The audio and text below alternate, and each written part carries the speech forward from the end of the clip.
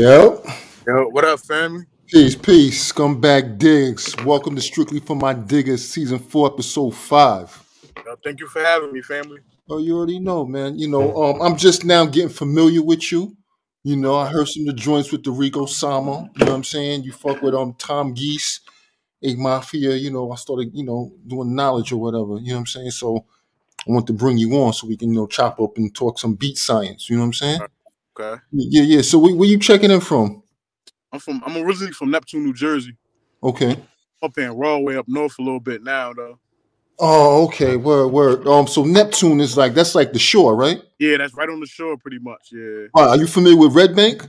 Yeah, yep. Yeah, I'm maybe 15 minutes away from there. Yeah. Some peoples I deal with, they from Rule Born. They call it Red Bank Rule Born or whatever. So that's like near what's the major city over there? Long Branch, Asbury Park, right? Yeah. Yeah, that area over there. Yeah. No doubt. So Skumbag Diggs, with a name like that, I know you getting them fingers dusty. Yeah, right. Real grimy, bro. Yeah. Yeah. I see that. So, your weapon of choice. What are you making the grid on? Right. Well, straight simply, FL Studio. FL Okay. still on FL 20. That Mm-hmm. and M audio key station, and I get busy. Right. Now let me ask you, did Knife Wonder influence you to use that? Because he was using that before. He started Right. making. Yeah, well, he's a big influence. He's a big influence. Him and even though he doesn't use FL, but Alchemist is one of my favorite producers. So he influenced me to produce a lot. Yeah. Alchemist started with the. I think he was using the ASR 10. Yeah. Right. Now, do you have any plans on moving on the hardware, or are you good with what you got? Right now, it's been so long, bro, and I've been so comfortable. Honestly, being honest, it's so convenient for me. But yeah, like when me and Rick been talking about a little studio space. So when we do that, like that's what I plan on. You know what I'm saying, moving a lot of hardware and all that. But for right now, I'm really sticking with what I got, using a gaming PC. You know what I'm saying, and just get with that. That's dope right there. That's dope right there. So is that the first piece of equipment you started with, FL? Yeah, I've been using that since. It's been like a cool 15 years, bro. Oh wow. Yeah, it's not the very beginning of FL, Fruity Loops or whatever, but close to the start of it.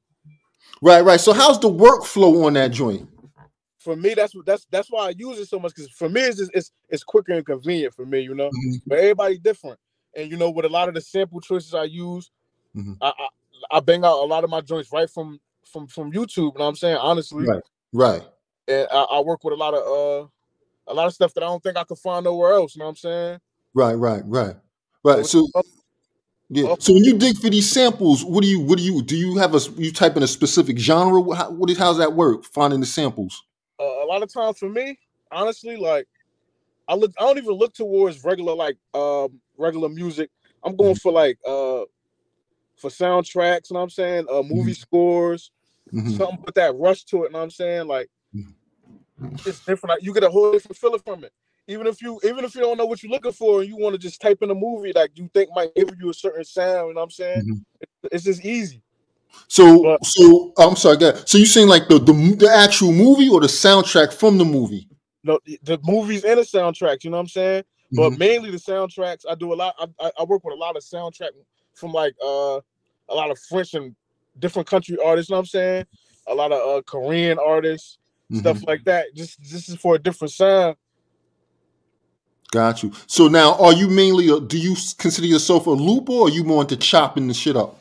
Nah, I chop a lot. I chop, but it can't.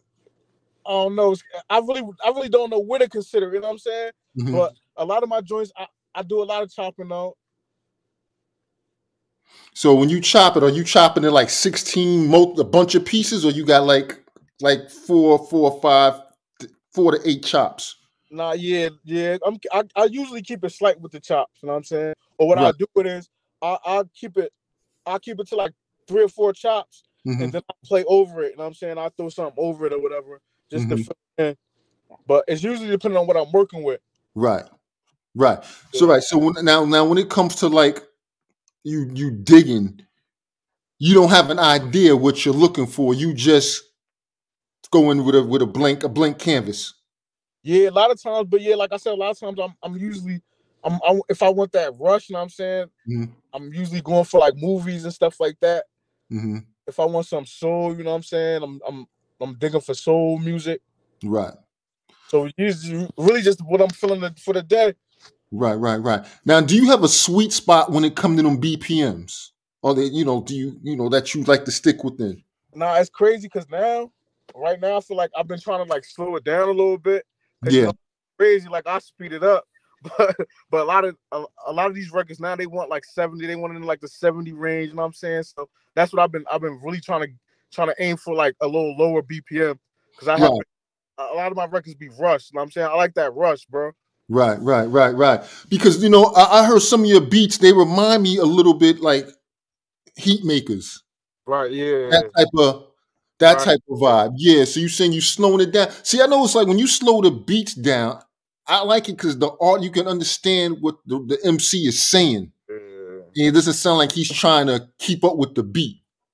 Right. That's Exactly. like them slower, and you get the more grit out of it. When it's not, Yeah. Right. Yeah. I want you to you feel it more. yeah, you feel it more when it's slowed down. So right now, you're saying you're sticking between like 70 and maybe 80 BPMs. Right, I'm trying to, yeah. Because sometimes Yeah. I lose myself and I still go crazy, you know. But that's Right.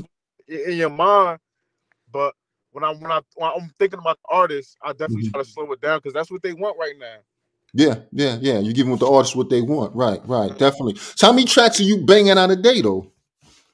To, to be honest, with everything I got going on, bro, Hmm. I usually only I be trying to do like two a day. Try to Okay. do like two a day, then I come Mhm. back to them, you know what I'm saying, Mhm. and finalize them or whatever. Right. But Cool. yeah, I usually only get to them once the kids are asleep and shit like that.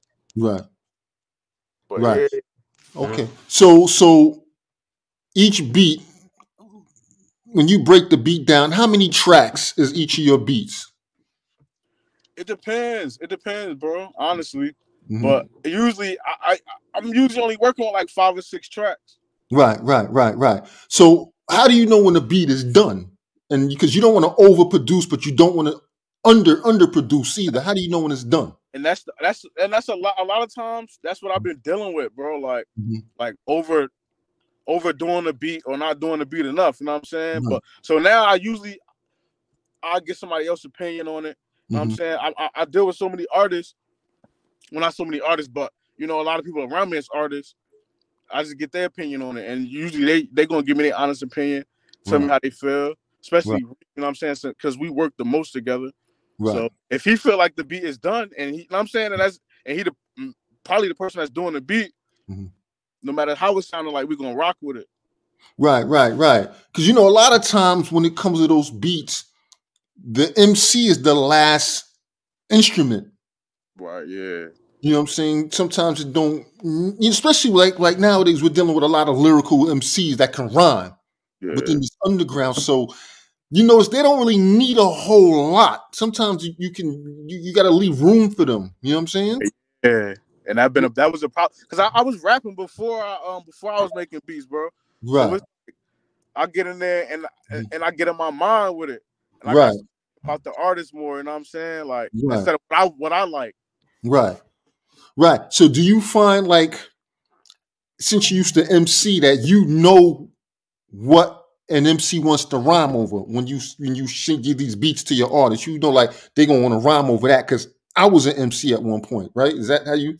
I'm trying to shift it more to that. It was more so I know what I want to rhyme on. And I was just making joints I wanted to rhyme on, and Right. I had to stop thinking like that. You know what I'm saying? Hmm.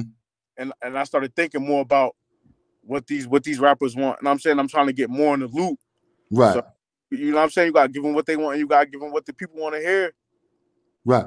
So now with your beats, do you feel like all your beats have to have a bass line in it, or can you get away with not having a bass line in your beats? Now I feel like they don't all have to have a bass line. You know what Mhm. I'm saying it's all about how it's sounding. Right. Right. So you don't have to get all technicals. You're basically a feeling producer. You go by the feeling and how it feels. That's how I feel. Yeah. Yeah, 'Cause no doubt. a lot of joints, to be honest with you, I'll throw a bass line in the joint and I might take it out. Right. if I'm not feeling it. You know what I'm saying? Or So where do you get the bass line, the bass sounds from though? Is it already in the Fruity Loops program, or are you going to Record, or are you going online to get it? oh nah, I'm playing them out. Oh, on the keyboard. You so Yeah, you have the keyboard and you play it out. yeah. So Or or if I'm feeling the bass in a record, and I'm saying if I got a dope sample, I might up the bass in the sample, and I'm saying, and right, play with it with the kick and let it lay on the kick nice, you know what I'm saying? right. So with now when you play the bass line, how do you make it match the sample? Because it's a difference between playing it out the tonality wise to make it blend in with a sample. You know what I'm saying? Right. Yeah. I usually just tweak it for a little while. Right. Because that bass line you playing is not sampled. You're actually Now, playing it. most of mine's a good 80% of them is I'm playing them out, Right. or if not, it's in a sample. You know what I'm saying? Yeah. I have beats that I've tweaked them in a sample, and Hmm. boosted them a little bit, and if it sound good. Right. Now, have you ever sampled yourself playing the bass line and then put it in? Nah. Because I think you could do a lot more with a sampled sound. Like you were playing the bass line, you sampled yourself, playing the bass line and then put it in. You can really tweak it Word. and really make it like, you know what I'm saying? Keep that same, you will have that contrast. Yeah, I feel like You know what I'm saying? Things like that. So when it comes to drums, where the drums coming from? Are they coming off record? Are they coming online? Or do you have like sample packs? Oh nah, yeah. Usually just the overall collection of drums I just put together. You know what I'm saying? Mm-hmm. That's Flash. I got a lot of drums, a lot of kits that I made myself Right. from other kits and or other records. You know what I'm saying? Mm-hmm. I try to stay away from the loops and all that. Why don't you like the loops? I like them a lot, but a lot of times it's not what I just don't feel them. You know what I'm saying? Mm-hmm. It's hard for me to Gotcha. find them that I really feel. You know what I'm saying? But Mhm. I do have records where I use loops. Right. So with the drums, it's kick, snare, hi hat for the most part, right? So you're tapping the drum out. Yeah, So how do you keep the drums from being boring? Because I'm not a drummer, you know what I mean, and yeah, things like that to keep it, yeah. because instead of that boom, boom, boom, boom, you know what I mean? You know what I'm saying? Like I feel with like to me, using a break or loops, or even if you chop up the break, you can really get busy with it and you're using their rhythm. Right, yeah, Like give it right, that, you know what I mean? yeah. And I know it's like when I was tapping in that finger drum, and like I said, it started getting boring. That boom, boom, boom, boom, boom. How do you keep yours from being boring or stale? It's just for me, honestly, I just gotta feel them. Like I don't know, maybe because I used to rap, so like Mm-hmm. I'm just stuck in my ways. You know what I'm saying, from what I Right. want to hear. But that could be a good or a bad thing, I guess. But a lot of times it's just me just feeling them. You know what I'm saying? I just gotta Right. feel. Just Or all if about feeling. it gets Yeah. to the point where I'm like, I can't work with it, then that's when I Mhm. usually go in for the loop. But a lot of times, like I said, now I'm opening my mind up. I'm trying Right. to with different artists. Know what I'm saying, so I'm like I'm more Mhm. open to all that instead of just being on some grimy. You know what I'm saying, dirty shit. You know what I'm saying, with everything just grimy and just simple. Like Right. So with the drums, are you laying the kick first, snare next, or are you banging it out like boom, boom, bap, or is it boom, boom, the next track? I usually start with my snare. I usually Okay. snare my hi hats. Mm-hmm. It's usually snare, and then I go into the hi hats, and Right, I right, try to freak the hi hats more. You know what I'm saying? right. Because I feel like that sound better on the drums, even if the drums are a little more simpler. Mm-hmm. You know what I'm saying, when you playing with the velocity and all that with the hi hats, Right, that's especially when you listening from headphones or something. You know what I'm saying, it right, sounds right. So when it comes to making the beats, what starts first, the sample or the drums? for me to usually the sample. The sample. Okay, so you start with the Yep. sample I, I, first. Yeah. I spent days just searching for samples a lot of times. Like Mm-hmm. I guess I just love sampling that much. You know what I'm Right, saying? right, right. With me, I fluctuate. You know what I mean? A lot of times, sometimes I started. It used to be like starting with the sample, but then I start with the drum. It all depends. Like if I start with the sample and I get a nice loop, then I'm usually going to finger drum the drums. But if I find a nice break, and I chop that break up and freak how I want. Then I can, and get it rocking, a pattern rocking.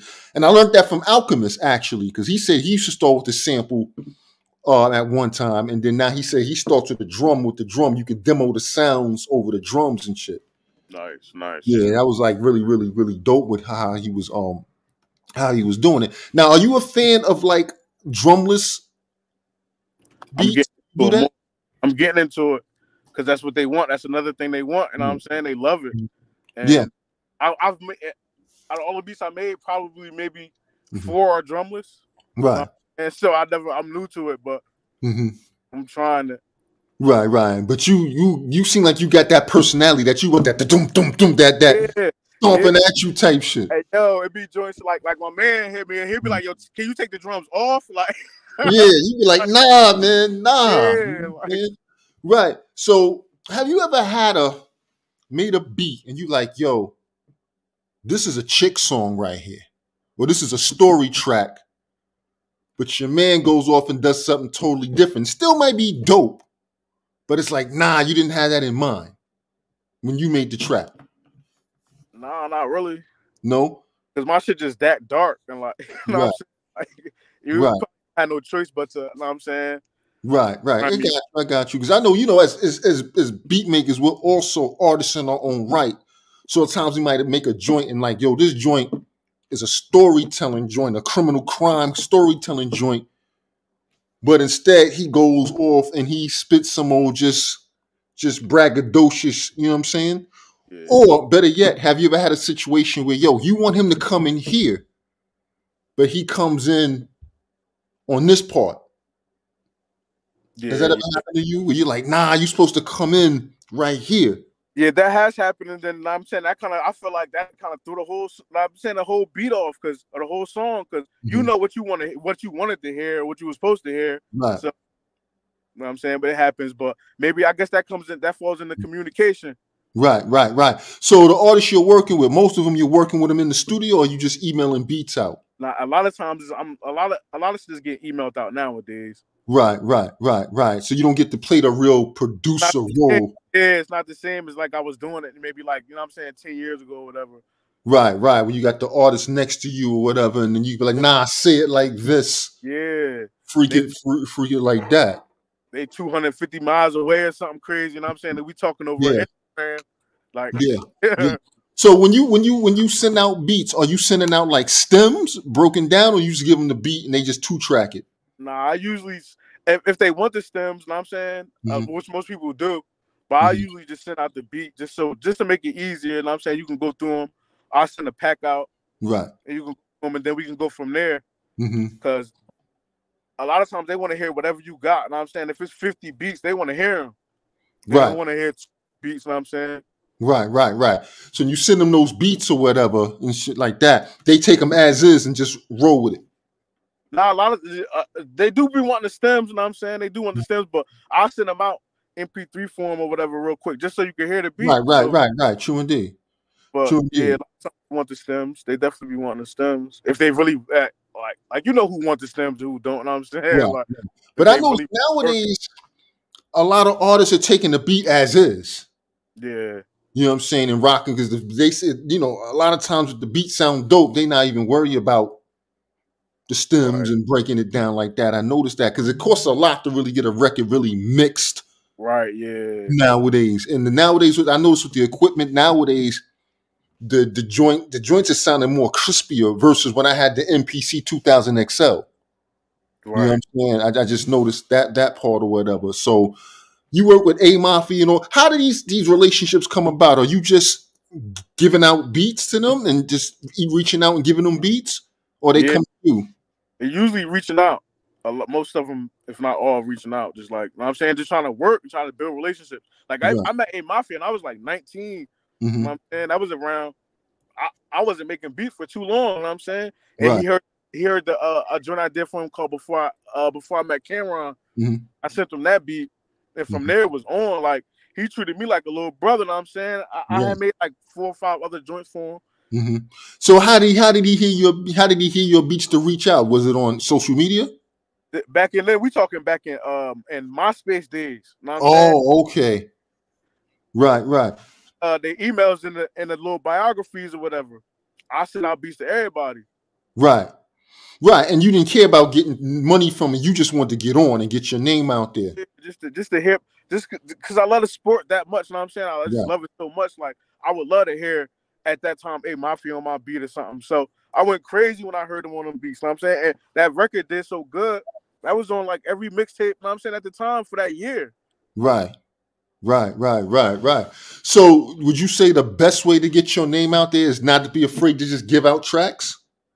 I mean, you it's different now. Then, you know what I'm Mm-hmm. saying, like we didn't have the Apple Music and all that. You know what I'm saying, it was straight mixtapes. He wasn't making no music off the record just like I was. You know what I'm saying, so like it's different now. Like you got to make sure you eating off these records too. Mm-hmm. But I would say it's no way around it really. You know what I'm saying, Right. if you want people to hear your beats Right. and get yourself out there. Or now what a lot of people doing is a lot of these rappers is charging for placements. So if you really want to, know what I'm saying, you really want to get these rappers on your beats, you don't even got to send out packs. You just got to have a couple dollars and send out the Right. beats. Done, know what I'm saying? Right. Now, Rico Sama, is that someone you came up with? I met Reek when I was in like the 8th grade, Okay. 6th grade. We was like 13 years old. Mm-hmm. And we started rapping. And I'm saying I started rapping when I was rapping with him. Right. And then Right. through the So do you think it's maybe even better just to find an artist that you can build with and getting that help? Y'all both get each other out like that. yeah. You think it's better that way? It's just different. Like it's just Mm-hmm. different from working with other artists and then working with him. It's just different because I already know what. Like we was rapping on the same. We was searching for the same type of beats 15 years ago. Know what I'm saying? So it's like Right. I know when I make a beat, I know if he. I kind of gotta feel if he gonna like it or not. And he'll still be like, man, send him shits anyway. You know what I'm saying? Right. I Right. I, I kind of know what he want. You know what I'm saying? So it is a little easier. Like we Mm-hmm. get straight to the point. I might make 2 or 3 beats and send them Mm-hmm. to him, and he definitely gonna like 2 of them. You know what I'm saying? Because I Right. know that's what he was. That's what he liked. Right. Now, as a beat maker, do you plan on making your Dr. Dre Chronic album? When I say Dr. Dre Chronic, are you familiar with the Chronic by Yeah. Dr. Dre? So do you plan on making a producer album where you're producing the whole album? You have different artists coming to rhyme over your beats. Oh yeah, I'm working on that now. Mm-hmm. I'm working on it now. It's called. That's where I dropped the instrumental EP last month. It's Right. called I saw Go that. to Barcelona. And this album gonna be called 92 in Barcelona, you know what I'm saying? So that was kind of just like give them something for before that come out. But I'm Okay. in the middle of that now. Mm-hmm. So the first one was instrumental. Now the second one that's going to be Artist, artist. it's over my beats, yeah. Okay, yeah, that's good. That's going to be ill right there. That's Oh going to be yeah, ill. yeah. You I've got been to working get it. since about October. Mm-hmm. I want and I'm shooting for like the summer to drop. Okay, Yeah, it's got you. So you and Rico Sama got a project. yeah. Me and Reek, we dropping Mm-hmm. Valentine's Day, Wednesday, I think that is the 14th. Okay, yeah. Definitely keep me in the loop with that. I definitely want to hear that or whatever. You know what I'm saying? Yeah, but like I said, I didn't know much about you. I just heard that joint. You had a video for something. I was like, yo, Skumbag, and then the name Skumbag Diggs. I was like, yo, I already know this dude. Just out of how grimy the beats was sounding or whatever. I was like, yeah, let me get him up on here. You know what I'm saying? Because He worked with two. He worked with a lot of other producers too. So like you might have heard him on somebody else shit. But yeah, yeah, looking in with this EP, bro. This EP is fire right here. I've been yeah, listening like crazy, like to the point I had to put it away. Like so, now I I go crazy with it. right. But yo, before I let you go, all right, you seen Drink Champs, right? Yeah, I've seen that. All right, so we're gonna play a little game. We ain't got no liquor, right? But I'm gonna say some names, and you got to choose one. You can't say both. All right. Got to choose one. Okay. All right. So we ready to start? Yeah. Some of these people you might not have heard of is cool. You'd be like, I ain't never heard of them. All right. The first one, Clipto or Nicholas Craven? Never heard of him. Never heard of him. All right. Number two, Derringer or Camouflage Monk? Derringer. Derringer. Sadu Gold or Conductor Williams? Conductor Williams. All right.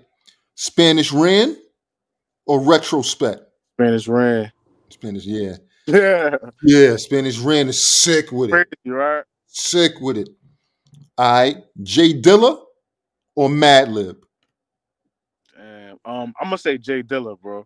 All right, Jay cool. Dilla, word up. All right. DJ Muggs or the Alchemist? Alchemist. Alchemist. All right. DJ Premier or Showbiz from Showbiz and AG? DJ Premier. All right. 8. Kanye West or Just Blaze? Uh, Got to choose one. Kanye West. Kanye West. All right, cool. Denny LaFleur or J.R. Swift? J.R. Swift. I don't know who the other one Yeah, is. Denny LaFleur is down with Griselda. All right. Okay, yeah. Diamond D or Large Professor? Large Professor. Yeah. Diamond D or Large Professor? You choosing Large Professor? Yeah. All right. True Cipher or the Standouts? I don't know who the standouts is. True Cipher. Okay. True Cipher. All right. Last one. Stu Bangers or Vanda Slice? Stu Bangers, because I've been rocking with Stu Bangers for a minute now. Yeah, They Stu Bangers is nice. Yeah, they both ill. They both very, very ill and always whatnot. fire, yo. They both very, very ill. So let me ask you a question. So outside of working with Rico Sama and all these other artists, how do you feel about selling beats on like BeatStars and things like that? Is that your thing or not really? It's cool, Mm-hmm. but I feel like right now the biggest and best platform to sell beats on is Instagram, bro. Right on Instagram. Okay. That's Right. where for me, that's where the most like Mm-hmm. people hit me up and the most traffic, as opposed to these other spots. Right. So are you selling the beat straight up, or is it like they have exclusive rights, or they leasing the beat? How do you do it? A lot of rappers they want exclusive right now though. Mm-hmm. But I try to. That's a battle too. Like we're keeping it. You know what I'm saying keeping it to where you want to keep the artists keep them coming back, but you don't want to. Know what I'm saying like sell yourself short. So a lot of times for a long time I was just straight leasing beats like, for the low. Know what I'm saying so Mm-hmm. I might lease the same beat 30 times. You know what I'm saying but. Mm-hmm. Now I feel like I'm more into the exclusive joints. Know what I'm saying like, Right. So hypothetically, an MC hears your beat on Instagram, right, and he wants to buy that beat. Now, is there paperwork involved, or you just PayPal me, hear your beat, do your thing?